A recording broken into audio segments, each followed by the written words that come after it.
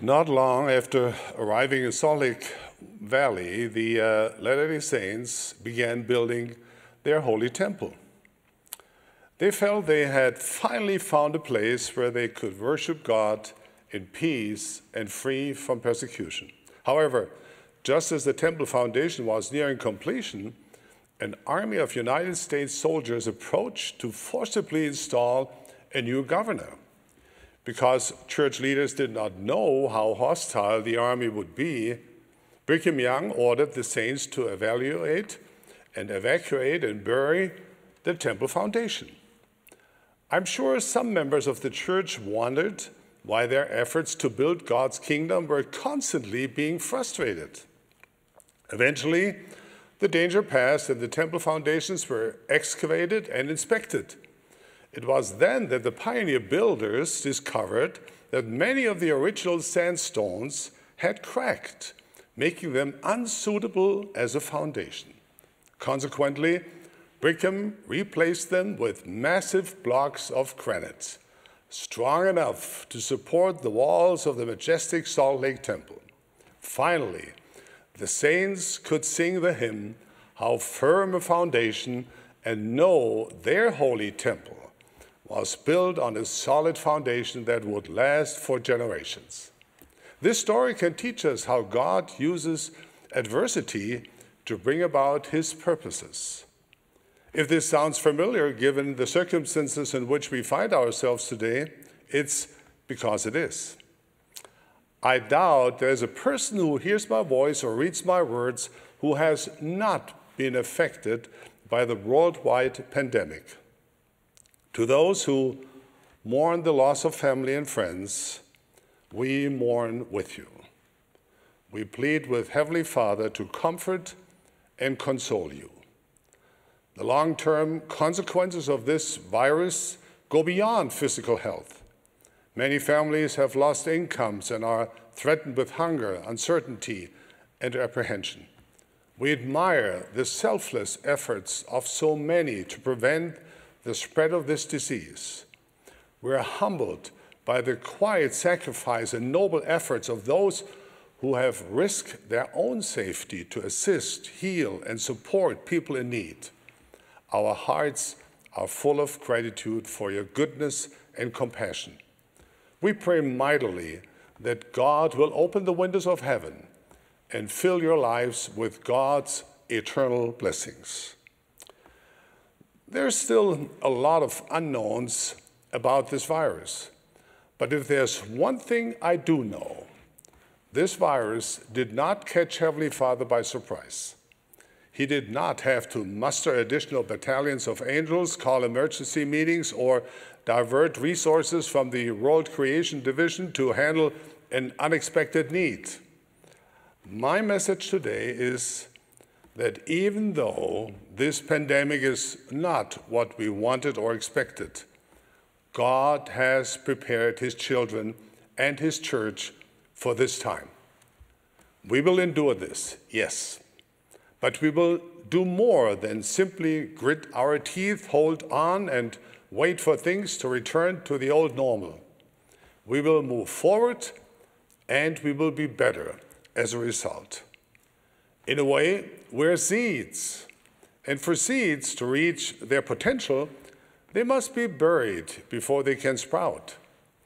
It is my witness that though at times we may feel buried by the trials of life or surrounded by emotional darkness, the love of God and the blessings of the restored gospel of Jesus Christ will bring something unimaginable to spring forth. Every dispensation has faced its times of trial and hardship. Enoch and his people lived in a time of wickedness, wars, and bloodshed. But the Lord came and dwelt with his people. He had something unimaginable in mind for them. He helped them establish Zion, a people of one heart and one mind who dwelt in righteousness. Young Joseph, the son of Jacob, was thrown into a pit, sold into slavery, betrayed and abandoned. Joseph must have wondered if God had forgotten him. God had something unimaginable in mind for Joseph. He used this period of trial to strengthen Joseph's character and put him in a position to save his family. Think of Joseph Smith, the prophet, while imprisoned in Liberty Jail, how he bled for relief for the suffering saints.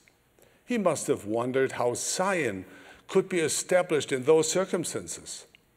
But the Lord spoke peace to him, and the glorious revelation that followed brought peace to the saints, and it continues to bring peace to you and me.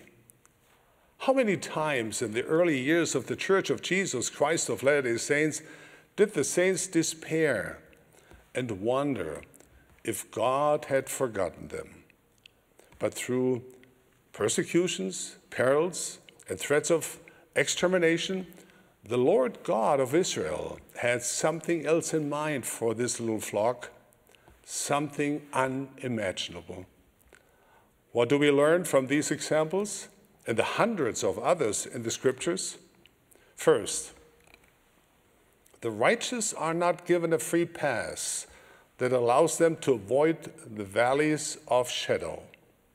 We all must walk through difficult times, for it is in these times of adversity that we learn principles that fortify our characters and cause us to draw closer to God.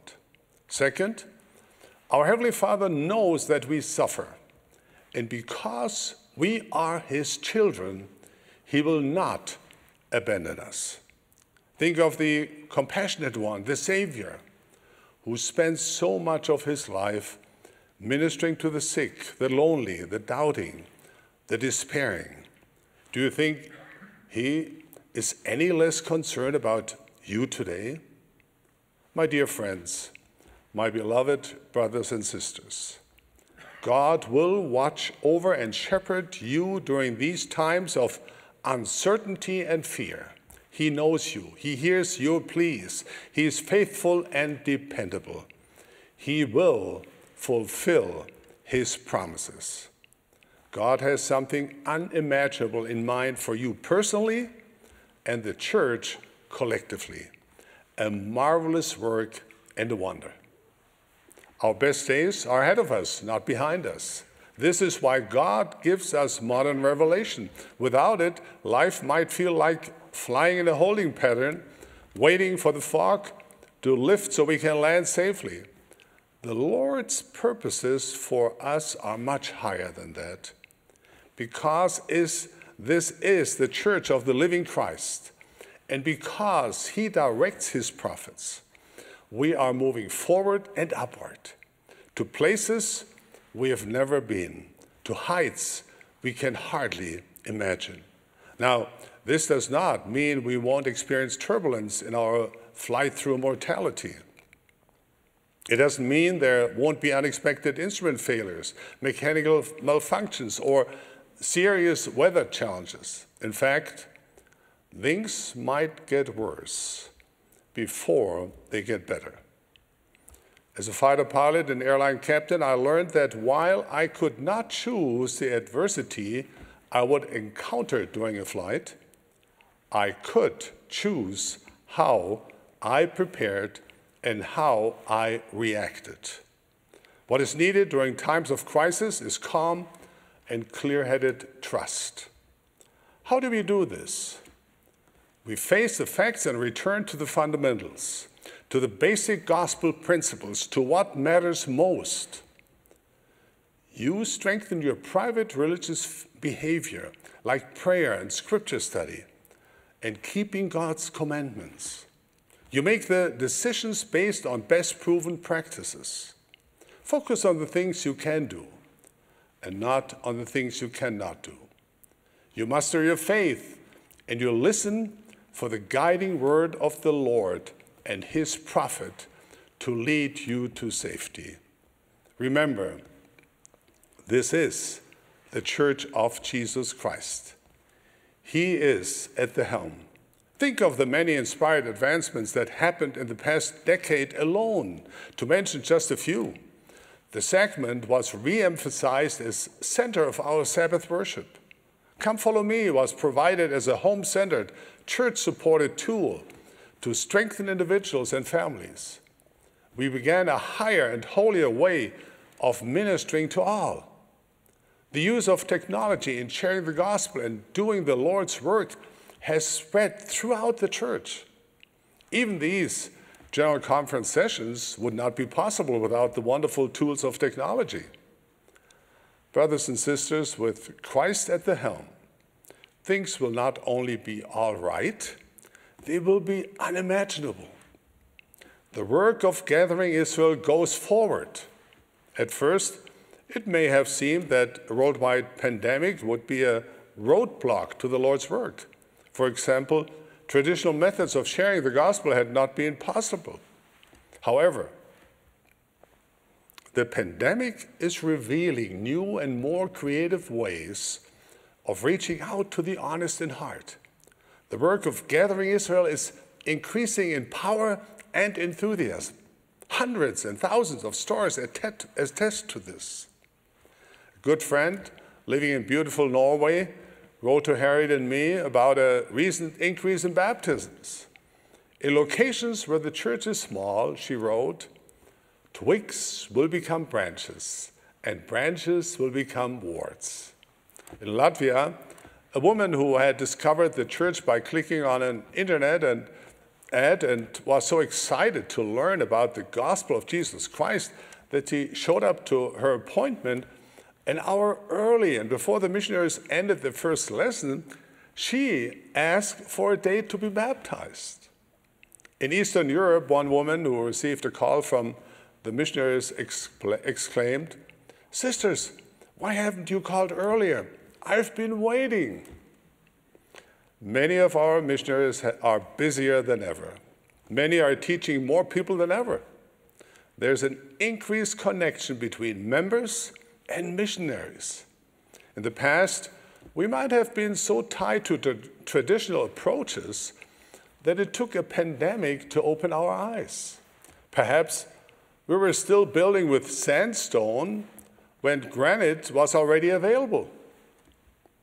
Of necessity, we're now learning how to use a variety of methods, including technology, to invite people in normal and natural ways to come and see and come and help and come and belong.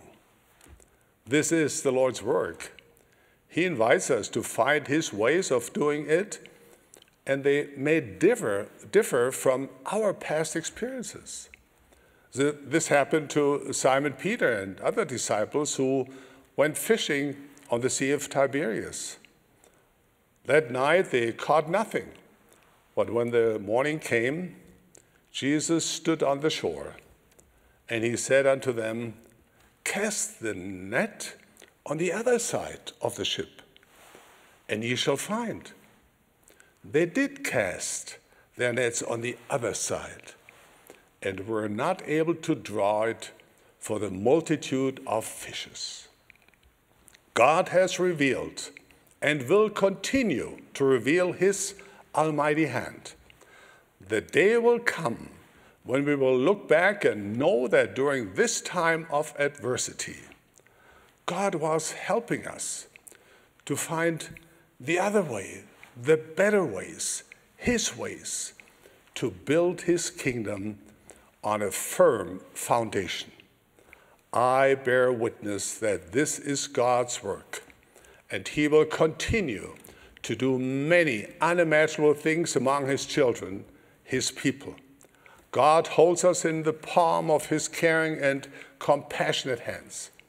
I testify that President Russell M. Nelson is God's prophet for our day.